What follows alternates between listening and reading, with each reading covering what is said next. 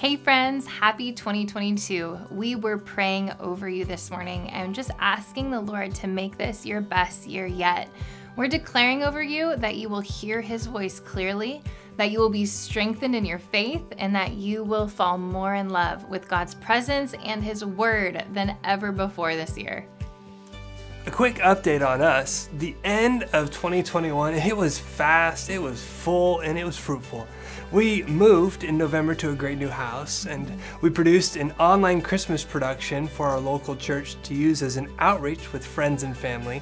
And we hosted our outreach to our neighbors. It went amazing. We had 5 families come over, we had a barbecue, got to get to know them a bit. We even showed them the real story of Christmas, telling the Christmas story straight from Scripture.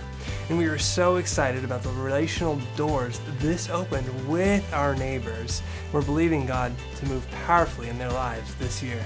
Now, coming into January, we were able to get away, go camping, and enjoy just a fun summer break as a family. We got some much needed rest, and we even celebrated Selah's 4th birthday. Then upon our return, as you may have heard, Omicron began circulating in New Zealand, but thankfully we are not headed back into lockdowns. Now, although numbers are restricted, for the first time in 5 months, we're able to begin in-person services again for our local church that we serve. Praise God, right?